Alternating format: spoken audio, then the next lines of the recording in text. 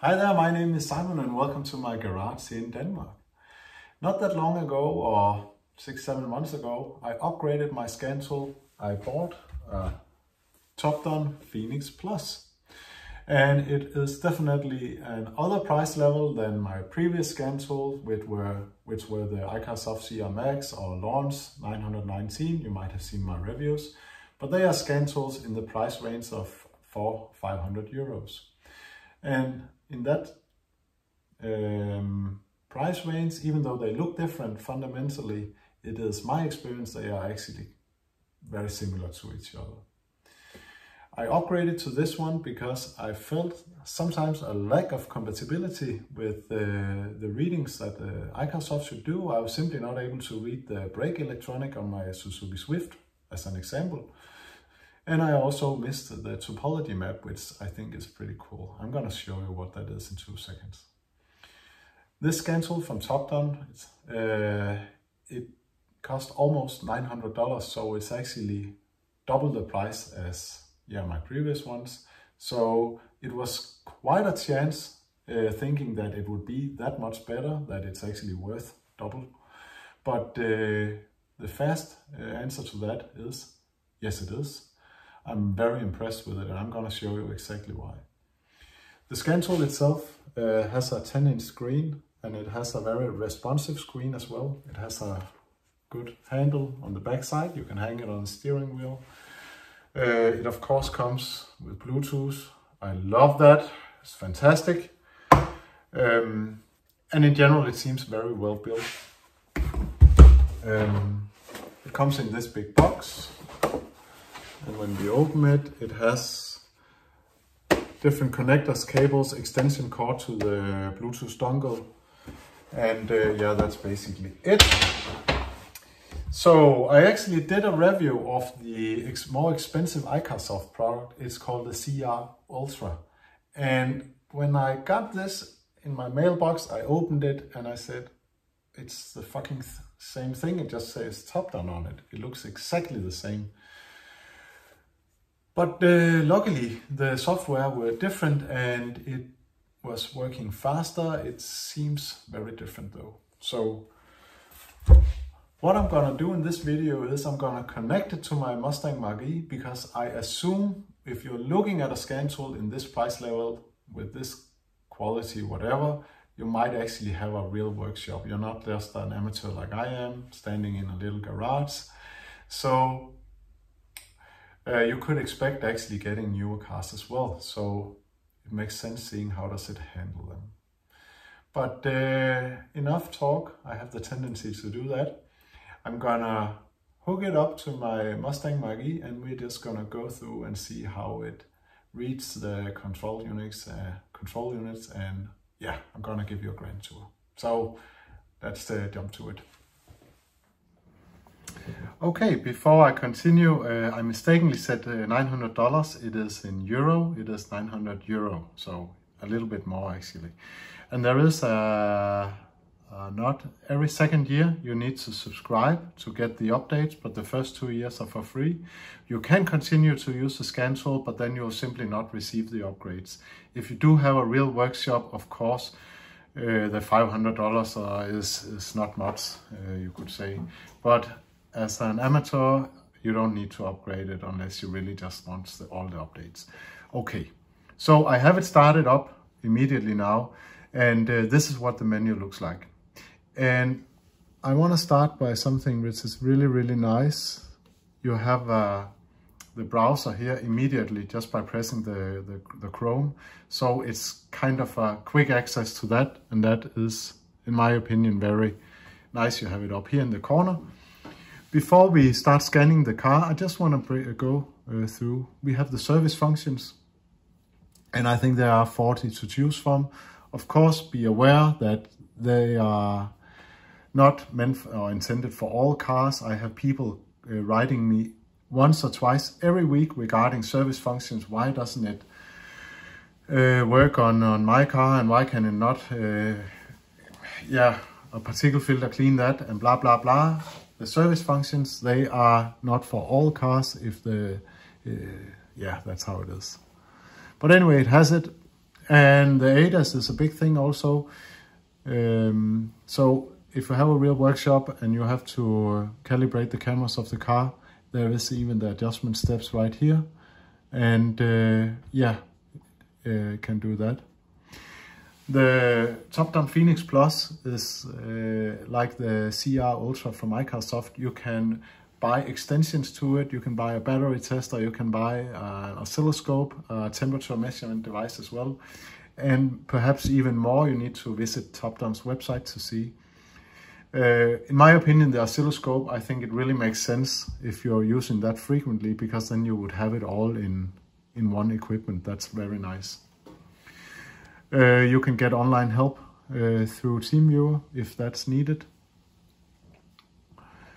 We have the library here.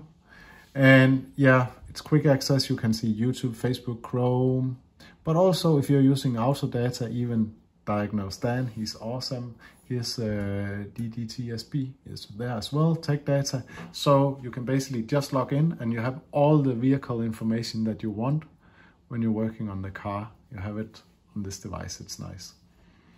History. It can be a little confusing to use that.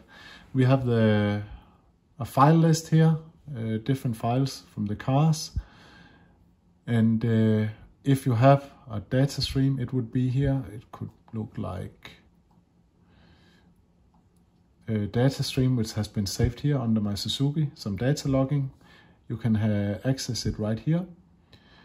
Diagnostic reports, what you've been working on, and you can have a quick access immediately. Let's see what it looks like. So here we have that report, and it sums up in the bottom if there are any DTCs. And they are of course highlighted here, climate control, and we have data bus here. Diagnostic record.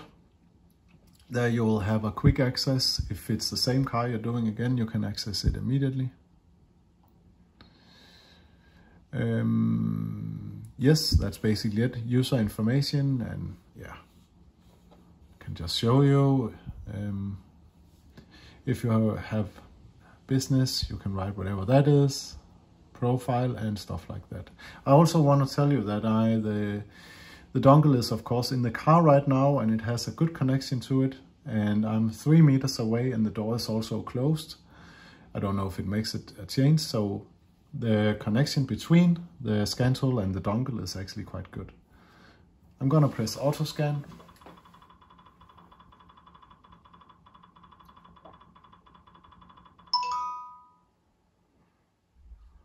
Yeah, it found my Mach E. So what I'm gonna do is I'm gonna do a scan. And even though it might start, yeah, I wanna show you, because that kind of makes me nervous when it's making those glitches, but it just does that, and it still works very fine. Yeah, so here we have the topology map, and I don't think I need to mention much about it, but basically it's the electronic control units which are in the car and how they are, which kind of protocol they are following or using. So what we're gonna do is I'm gonna press Smart Scan, and you can see it does it very, very fast, immediately actually. Now this is not necessarily because of the scan tool itself. Yes, it has a good processor, but you could scan an older car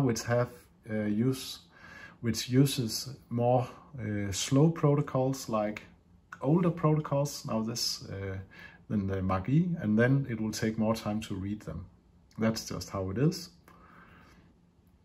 It's not necessarily the fault of the scan tool. If your car is being read slowly, it's simply because the protocol from that particular ECU is a little more slow. So what we can actually do, we have 2 errors here. Let's go into this. Is it the camera? No. Yeah, image processing module. There is an error on that one. And what you notice is I just pressed immediately on the icon here, and we can press enter.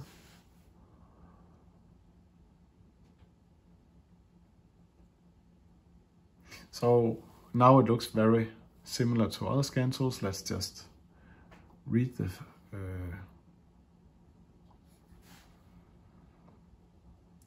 I'm gonna read it.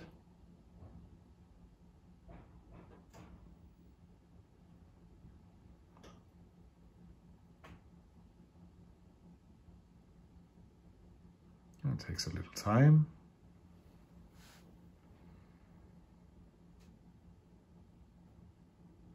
Here we have it, and it says it's continuous. So what we can do now is we can make a code search or even look at data stream. So I'm not gonna do that. Just gonna go out again. And we can see if there are any special functions related to this electronic control unit. And special functions is like bidirectional control, but it is of course linked to the input that this ECU gets, or output for that matter. Yeah, we have the actuation test as well here. Now let's go back and look at this one. Power steering control, it's the same, and we can basically access it again. I don't want to do that, but we can press now here as a system list, and you will get a more, how to say, a normal overview of all the electronic control units which has been scanned. And it's the same way, we can just enter again. And you're immediately in there.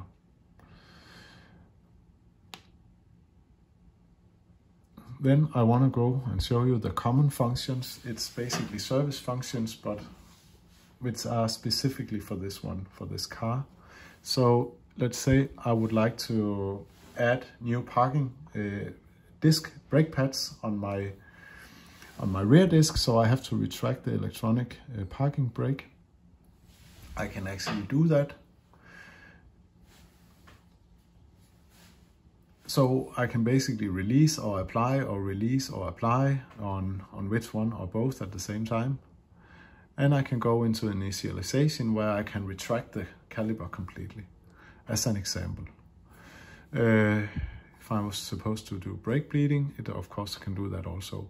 So the good thing about choosing the functions which are the common function is that then they fit the car, basically.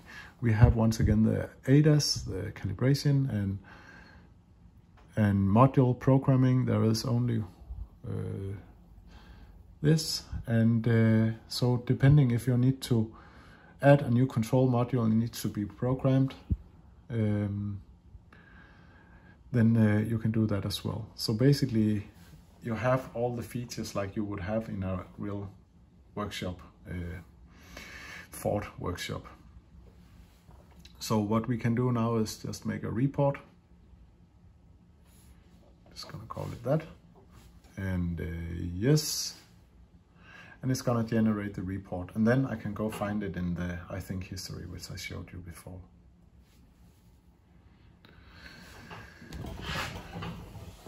That was about it. I hope you liked this little review or walkthrough of my Topdon Phoenix Plus. And feel free to write or comment if you would like me to do more tests with it, so you can have an even more thorough look at it. Enjoy and stay safe. Bye.